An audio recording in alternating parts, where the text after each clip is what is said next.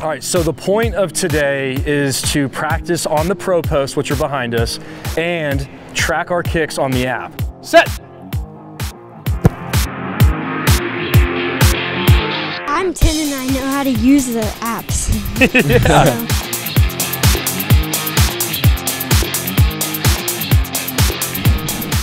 I usually just go out and hit like 40 kicks and my leg just gets really tired really quick. But if you're having to go and like physically like track where you put the ball on the post, it offers kind of like a buffer between each kick so your leg doesn't just die in 10 minutes. If I miss on the pro post and it still goes in, it's still like in my mind it's still a miss.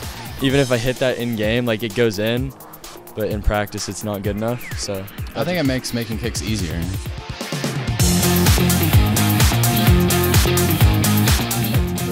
All right, so on this round, we went without the pro post. Everybody made their kicks down the pro post.